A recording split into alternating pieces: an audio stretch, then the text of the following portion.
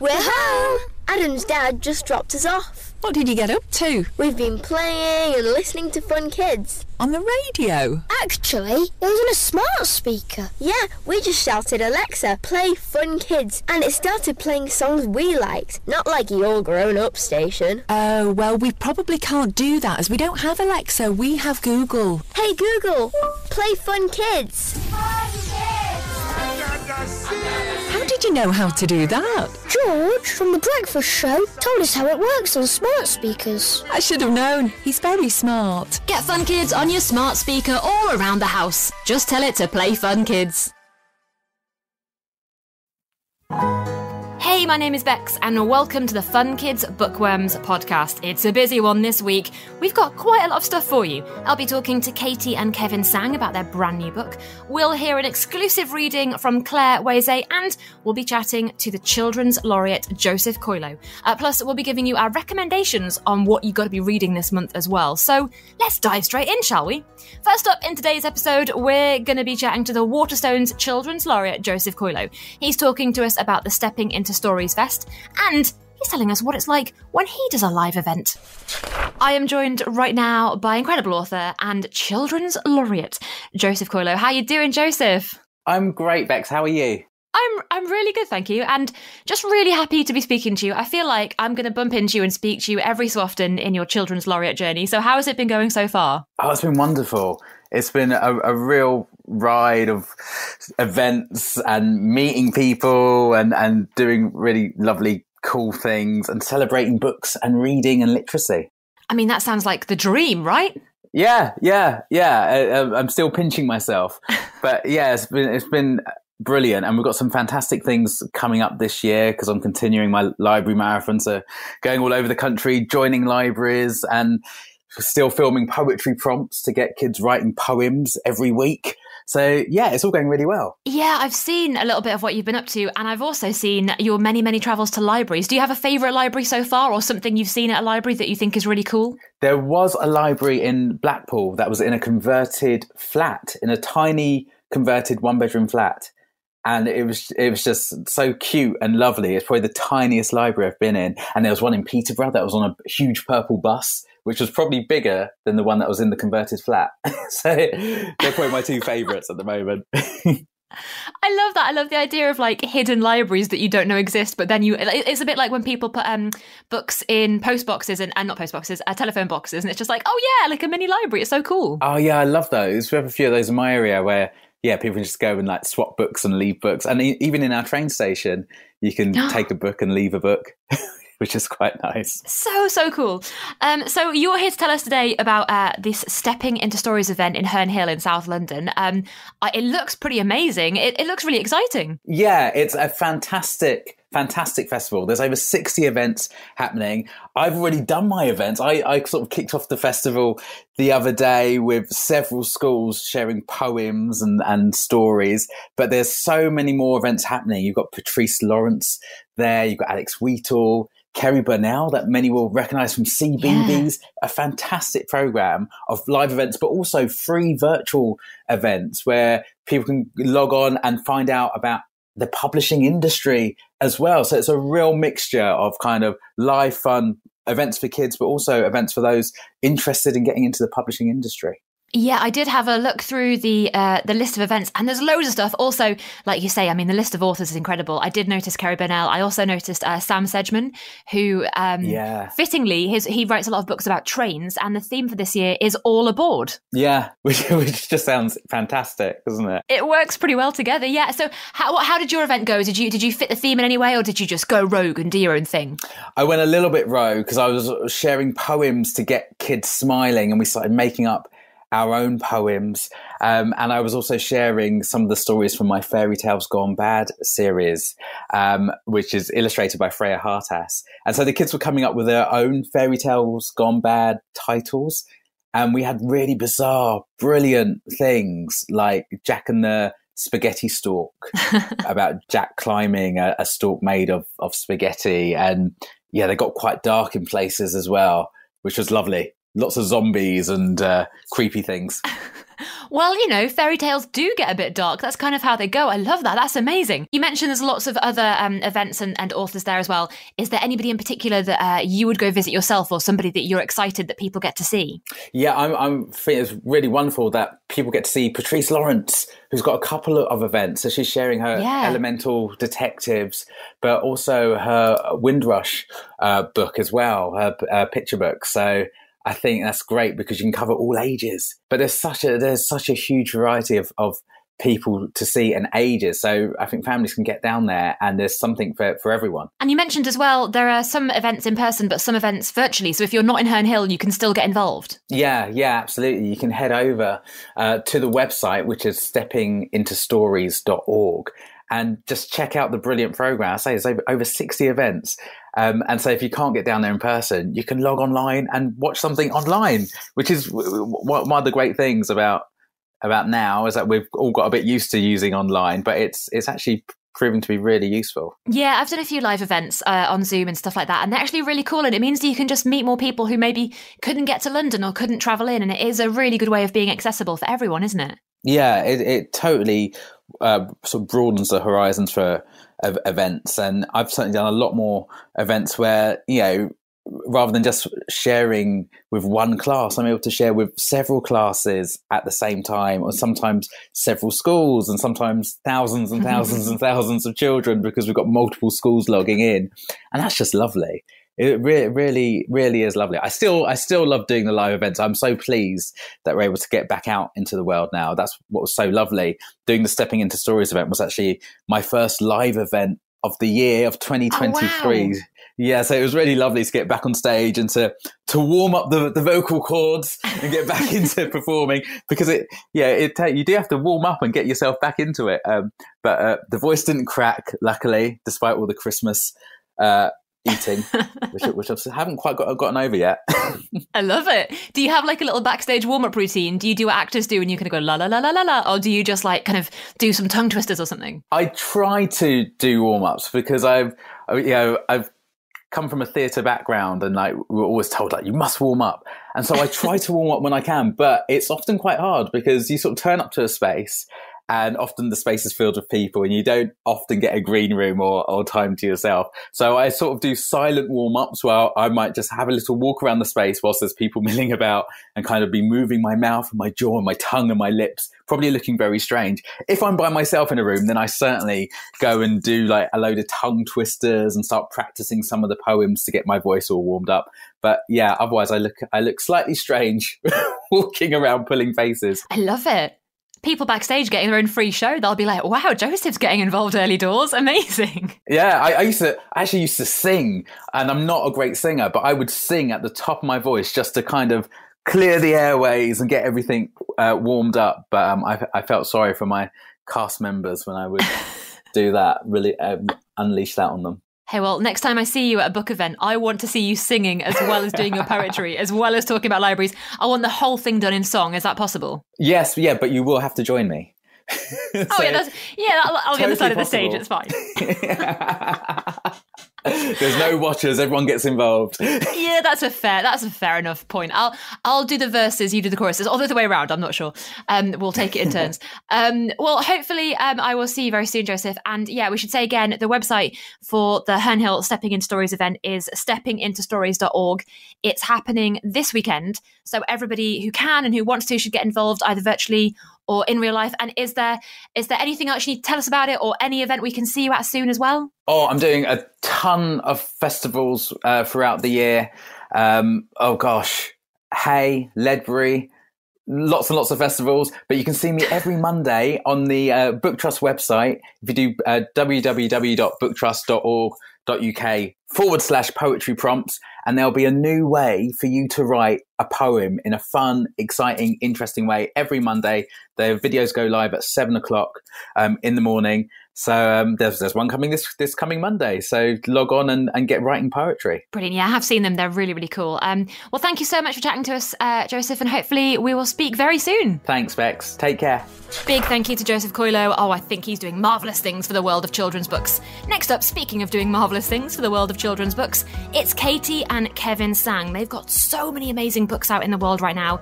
Plus, they've got a brand new one called Suzie and the Moonbugs. It's a kind of space adventure, and I think we should check it out right now.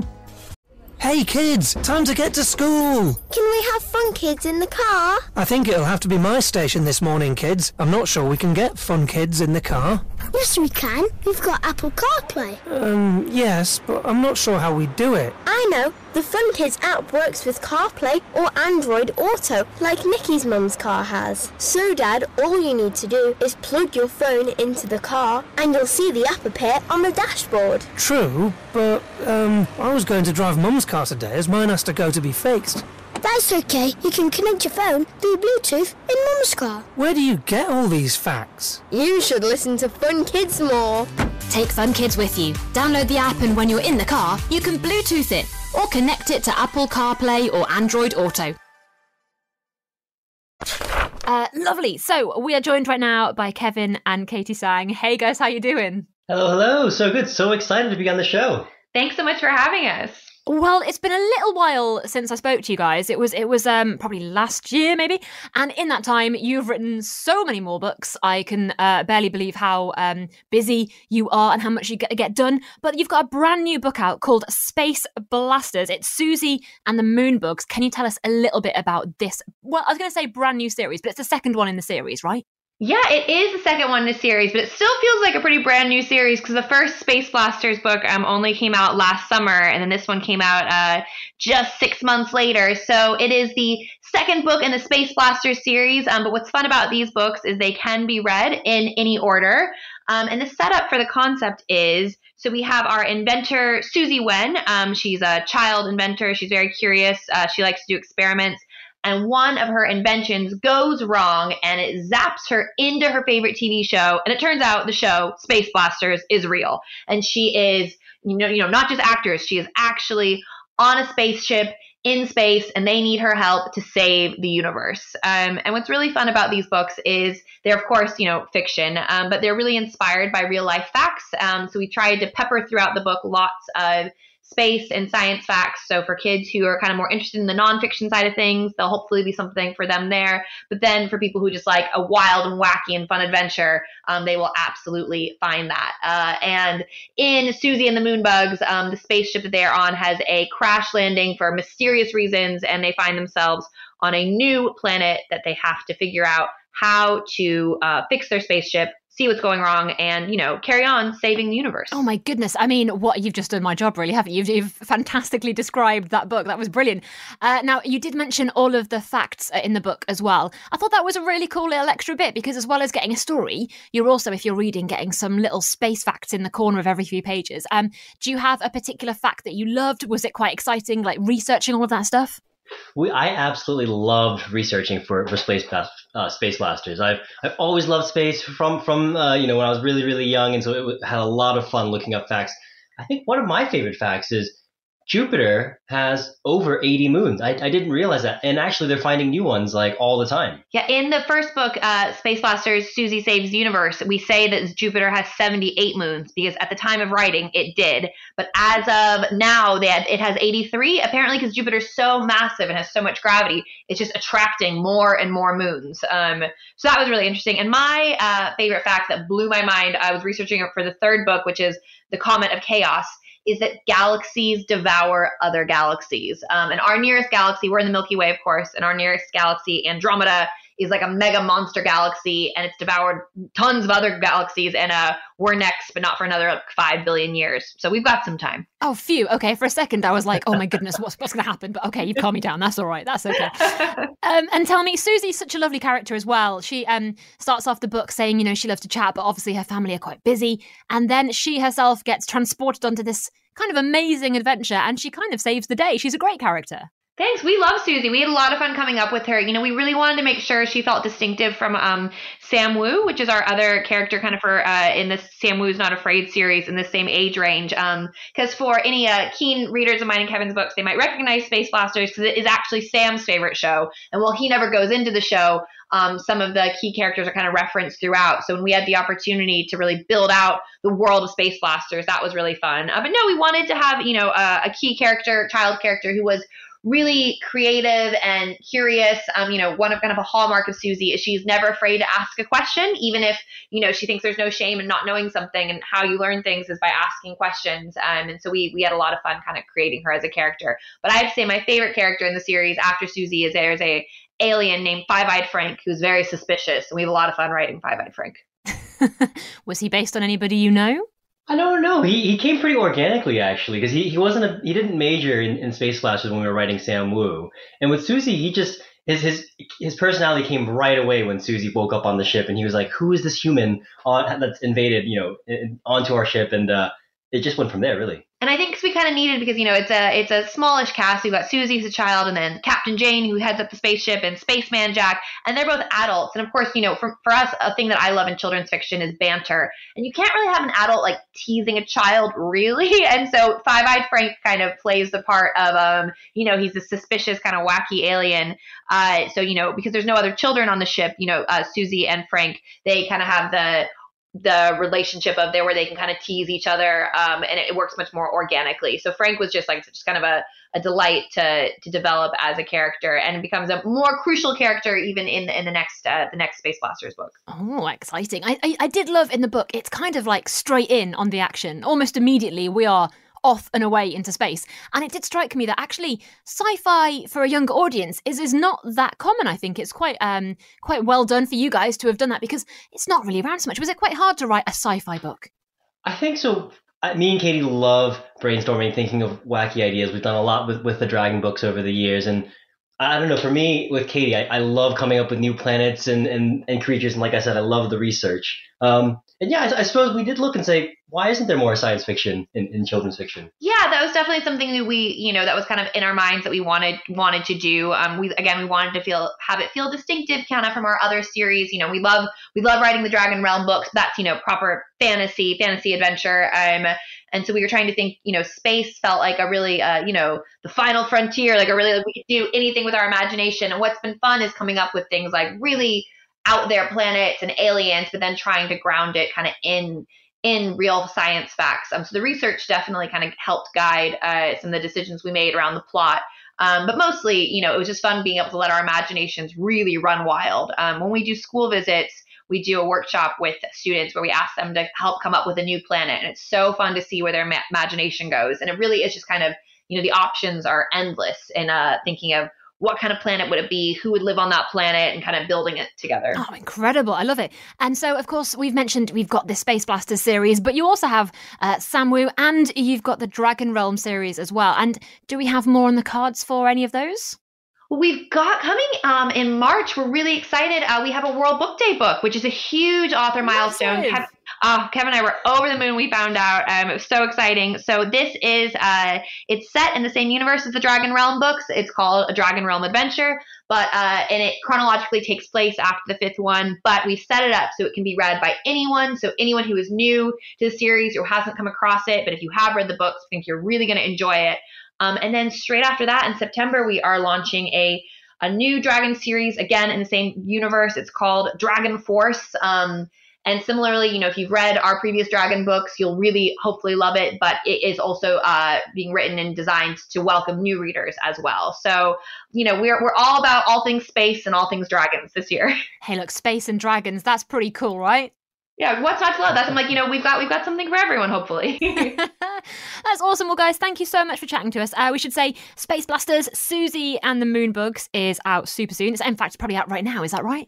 It is. And you know who I forgot? I just realized we've forgotten to mention our incredible illustrator, Amy Nguyen, who I think the illustrations are the best part of the book. She brings Suzie to life so perfectly and all of the aliens and creatures. So we are so grateful to work with such a brilliant illustrator, especially for books in this age range. The cover and the interior illustrations are so important. So huge shout out to Amy for making really bringing Suzie and characters to life. Yeah, good shout. Yeah, like I said, the book is really fun, guys. But yeah, the illustrations are extra special, aren't they? We think so. Well, thank you so much for having us and for all the great questions. We've loved getting the chance to chat to you. No worries. And one day, guys, we will meet in the studio and I'll get to chat to you all things about dragons and space and dark, I think, and Sam Wu as well. That'd be awesome. I look forward to that day. Thanks so much, Beck. Thank you. I love Katie and Kevin Tsang so much. Their energy is amazing. One day I hope to meet them in person and get them in the Fun Kids studio. Now, lastly, on today's show, we've got a voice note from Claire Weze. This is a little reading of her book, The Storm Swimmer. Hello everyone, I'm Claire Weze and I'm the author of The Lightning Catcher. I'm here to tell you a little bit about my new book, The Storm Swimmer. It's about a girl called Janika whose life has been turned upside down and she spends the first chapter and a half in a very bad mood because of it. She's lost her home and has to spend the summer at her grandparents' seaside boarding house. She misses her parents and her friends, but then she meets a boy who seems to live in the sea. So now I'm going to read for you from chapter 2, where Janika has just had her big upheaval and is still cross and upset. 2 days and 300 miles later, Janika sprawled on her stomach facing the sea, arms outstretched, chin on the soft, damp sand. The tide line, with its knots of seaweed and bones and crabs and an orange welly, was just behind her. She might easily never leave this spot, ever. Not just because it was nice listening to the waves sloshing in, but because everything she loved was now hundreds of miles away. Grandpa's footsteps startled her as they crunched over the pebbles. She must have gone into a bit of a dream.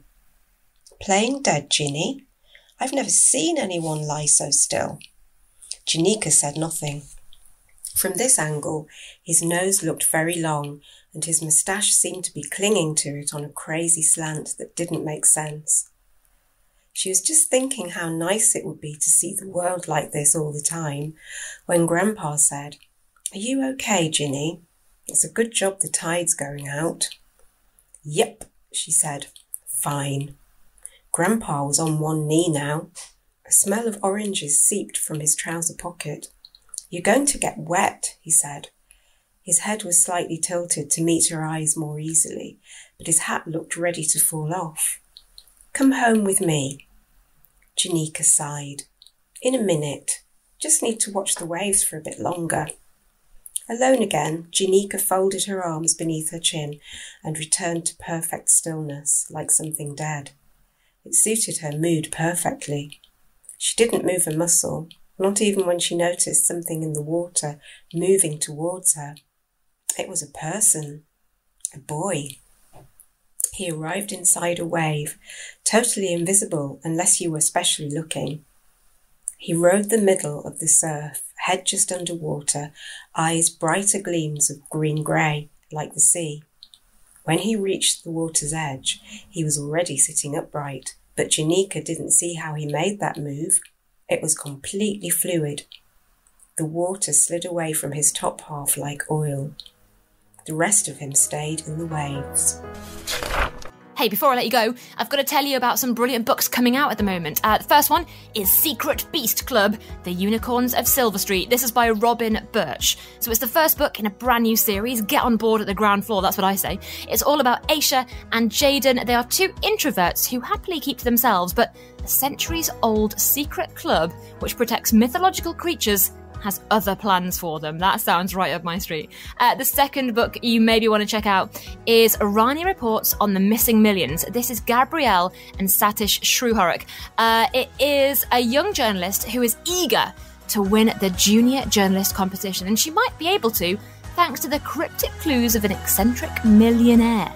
Uh-oh, that sounds amazing. I love both of those books. That's Secret Beast Club and Rani Reports on the Missing Millions. And that is pretty much it from me today. Big thank you to Joseph Coelho, to Kevin and Katie Tsang, and of course to Claire Weze. We'll be back very soon. In the meantime, if you've liked this podcast, thank you so much for listening. And remember to like, subscribe, and tell all of your friends about it. I'll be back very soon. Bye! Okay, enough screen time. Oh, Dad, can we listen to the radio instead, please? I suppose so. They play some good tunes on... Not your boring grown-up station. It's not. Fun Kids, please. We can get that downstairs on the smart speaker, not in the bedroom. It's okay. We can get it on the app. If you say so. Okay. Thanks, Dad. Now, let me have your tablet. Screen time is over. About that, you just said we can listen on the app. and the app is on our tablet. It was downloaded from the App Store for free yesterday by Mum. But You did promise. Listen anywhere. Smart kids listen on smart speaker. This is Fun Kids.